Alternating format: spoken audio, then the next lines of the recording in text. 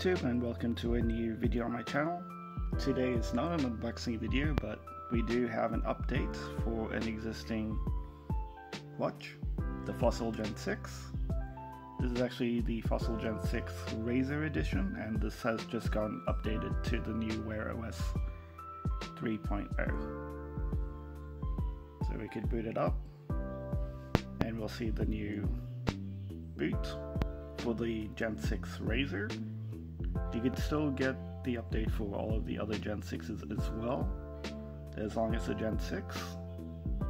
You just need to force the update if you're not getting the update signal there yet, but effectively you could get that right now today.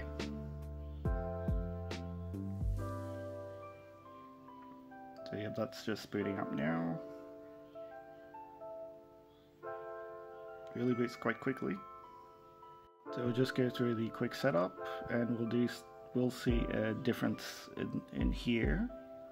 Yep, that shows that we now use the new Fossil Smartwatches app instead of the WearOS app from previous WearOS 2.0 watches. So since this has been updated from the older WearOS 2.0 to the OS 3.0, there are slight differences and also some major changes as well, including that you are now using the Fossil Smartwatches app instead of the WearOS app. So you'd have to get used to using a different app.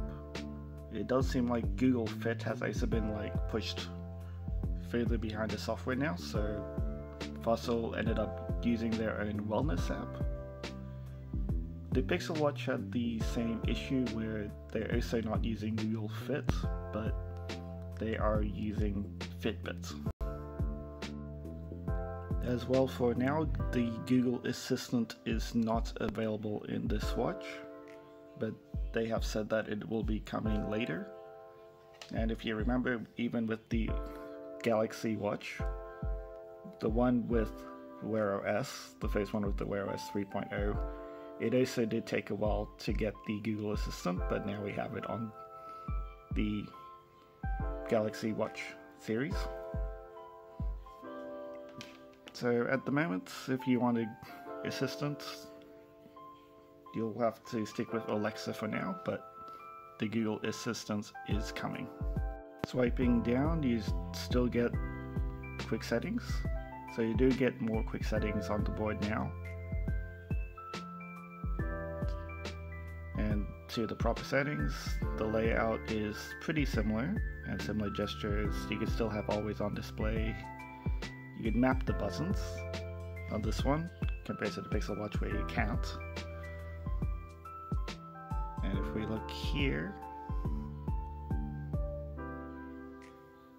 in About, this is the Fossil X Razor, of course, and WearOS 3.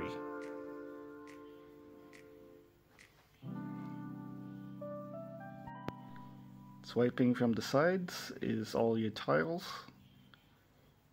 and it does seem like this time round it goes full circle, so it's not just all the way to one side or to the other, meaning that if you swipe this way it goes straight to a different screen, so all your tiles are still here, so there is no more quick access news and stuff. Swiping from the bottom, we do get all of the notifications, and yeah, the wellness app will be our new fitness. Changing the watch face is still the same as what we used to, just hold down on the home screen and you can just start getting more watch faces, add new watch faces, edit watch faces.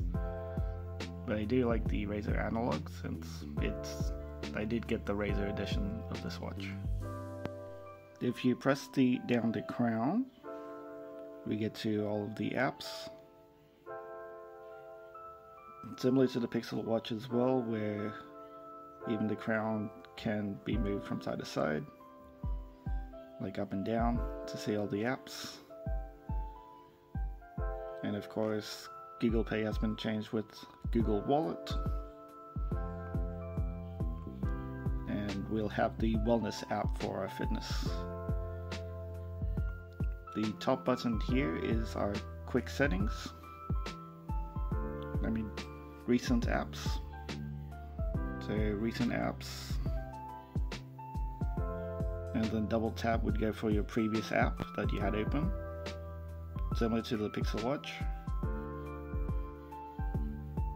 The bottom button could be mapped to whatever you want it to be, so you could actually set that button to a different app. As well, at least for the Fossil Watch, you can actually customize the buttons. So I just set the top long press to launch Amazon Alexa, since we don't have the Google Assistant. Middle button, double tap would be the pay or the wallet, and the bottom press is straight to the wellness app. If you do have a Fossil Gen 6 smartwatch, you still have to update it with the WearOS app if you still have Android version 9 on the watch. So you still have to set it up if you have the older Gen 6 watches off the WearOS app first, and then you have to update it to the newest system on the watch itself.